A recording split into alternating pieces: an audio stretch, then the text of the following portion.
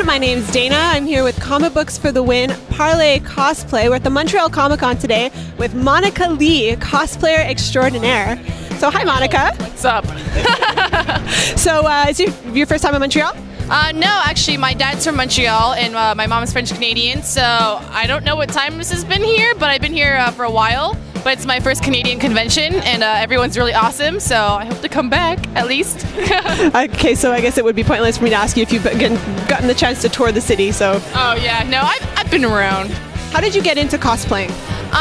Let's see. It was 2006, and I was really big into anime, so I just, looking at Naruto and Bleach and all those animes online, and I stumbled across cosplay.com.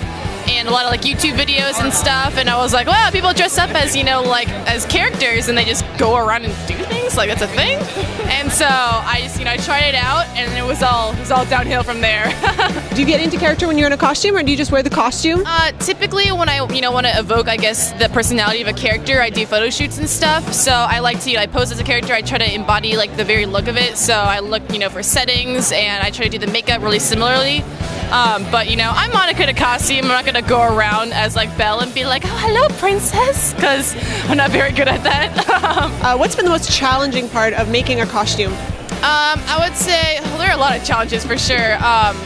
Managing your time and a budget for sure, because you could be like, oh, it'll be $20, but then you run out of fabric, you gotta buy more fabric.